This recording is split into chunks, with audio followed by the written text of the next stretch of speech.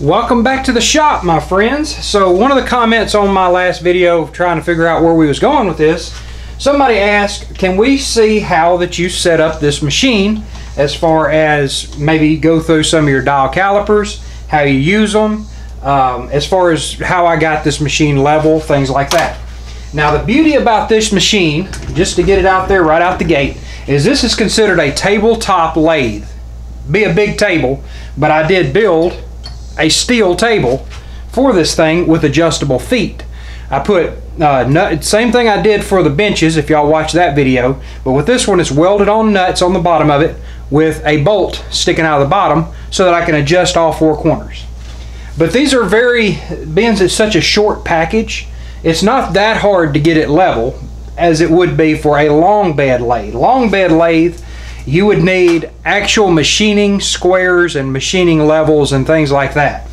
But the basic way that I do it, and I got it level, is I start by getting a rough level. Rough level is using something like this.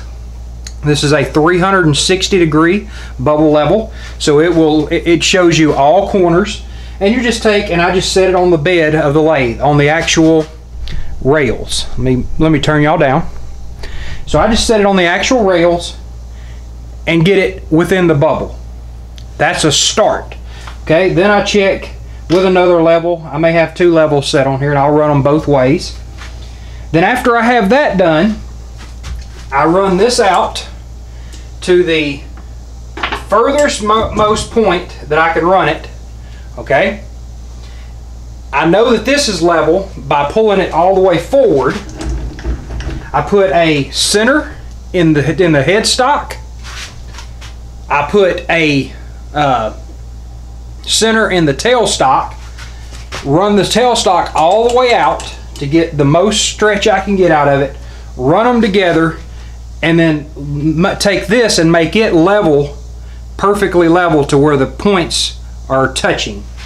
With getting this aligned with the tailstock. Once I have that done, I then take and put a live center in the back, a long piece of metal in the front chuck, run it between centers, and take a cut. Take a full cut all the way down at, say, 5 thousandths, 10 thousandths, whatever you want to take on that first cut, and then you measure it. You take calipers, you measure from the end all the way back to the stock. That's going to tell you if this end needs to be picked up a little bit, this end needs to be picked up a little bit, let down a little bit. That's how you level a machine. Is you try to make a full cut and you want it to be the same on one end as it is the other. And I've got mine within a couple of thousandths. I think I was at 1.5 thousandths. It was really tight. For a tabletop machine, it might have been 2 thousandths total. Yeah, I think it was 2 thousandths total. For a tabletop machine, for what this is, that is tremendously good, especially being inside of a shipping container, because that may be more accurate than the actual gibs are in this cross feed. So I'm very happy with that. That's how I go about getting it level. Now, as far as my tools that I use, the dial indicators, things like that. So this is your standard dial indicator right here.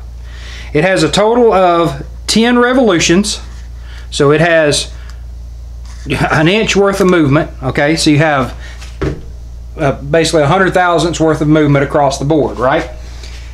And I've got it on a Mighty Mount aluminum, or a Mighty Mount magnetic base.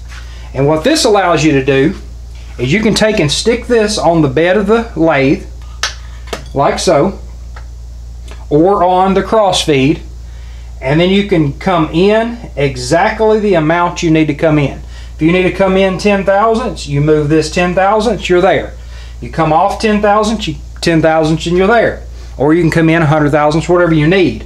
That's where this comes in. It doesn't move. It's locked into place with the magnet, and you can use it vice versa. It also works for your cross feed. You can do the same thing on cross feed, and you can do it on depth. You can stick it up here on top of your mill head and come down as much as you want.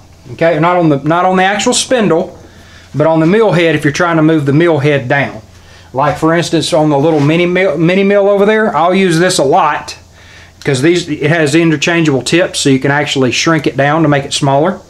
I'll stick this on the head, on the actual back of, let me turn you that way. I'll stick it on right here and use it to come down, so you're not just relying on, even though they're 90% of the time they're right, the numbers that are on your handles. Okay, that they are marked out in thousandths as well, and they are pretty close.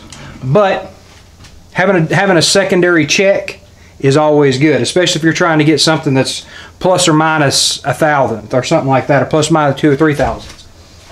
Now, going on to your next indicator is an inside hole indicator, and this thing only goes 20 thousandths. Okay, and it just has it's very little movement to make that thing jump. Okay, this is made, it's on this mount here, and what that's for is you actually screw it onto your chuck itself. Now you're not going to have the machine on at this point. You want it in free spin mode, but you don't want it on. You don't want the actual power button on. You want this thing to be dead whenever you do this, because you don't want this thing to go spinning around and mess up your indicator. So whenever you don't have this on here, if you was trying to find the inside diameter of a hole, you would take and you would turn this around the inside diameter of the hole. So you'd get it to where it was touching on one side, and you just go around the inside of the hole until you got it square, and that would be the inside diameter of a hole. That's what it's for. Okay? You also have things for finding the edge. I'll grab one. Okay, this is an edge finder right here. You chuck this up in the lathe and you spin it. And whenever it starts spinning, this thing kicks out off to the side like that, and you'll see it wobbling. When you come up to the edge of something, it'll start getting closer, closer, and then it'll run dead still. When it runs dead still, you go just a little bit more after it's running dead still, and it'll kick off to the side and stop hitting your part. That is the edge, and then you can get really fine with the other side of this, which does the exact same thing. You have this, and you can do that in holes as well. Use that to find your dead center of your hole. And that brings us to the next indicator I use. I only have a few indicators, but I have as many as I need. I may need a couple of more of these exact same ones, but as far as variety, I have them all. So this indicator is a magnetic base with an on and off switch, and this is used for, as well as you can use it on a mill. You could turn it however you needed to on a mill, but what it's really used for is you take and mount this thing to your cross feed, and you bring it down to your part. If you have a 4-jaw chuck, which I'm still waiting on my 4-jaw chuck, I ordered it, hadn't come in yet. All right, so your 4-jaw chuck, you're going to tighten the highs and loosen the lows. That's how you center something on a lathe. Anything that's high, you're going to tighten. Anything that's low, you're going to loosen.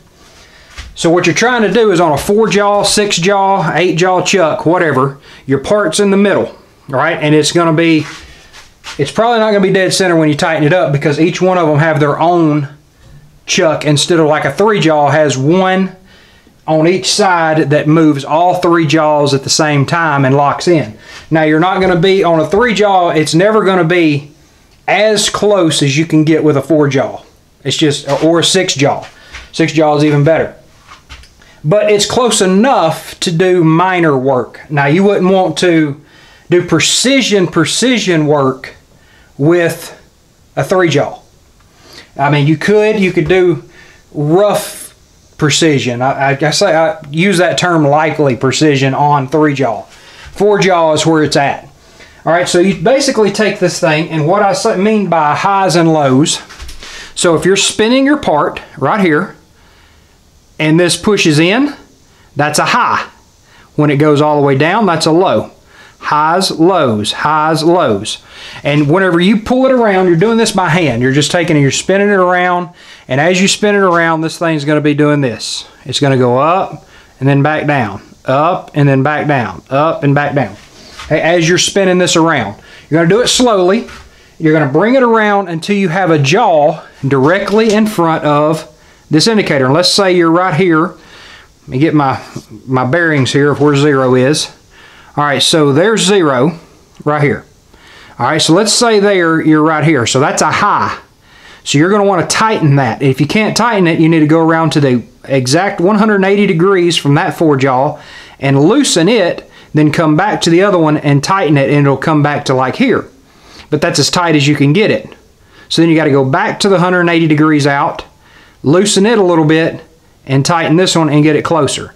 What your ideal point here is, going through all 4 or all 6 of those jaws, is you want that thing to spin and have about no movement, or just like the surface texture movement, which will almost be like a vibration in the needle.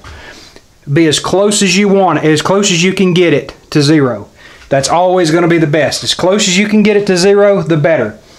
Some pieces, like let's say this piece of aluminum right here, this outer ring on this surface finish may have a scratch in it, may have some kind of finish on it that makes that needle vibrate, and you won't be able to see exact 0 like you would want, which that's what I want, is exact 0 if I can get it. If I can't get it, then I get as close as I can. All right, so that's your indicators. That's going through how the indicators work. And maybe that's what you was asking me to go through. If not, leave a comment if I missed something. That's pretty much indicators in a nutshell. Thanks for watching. Please like and subscribe.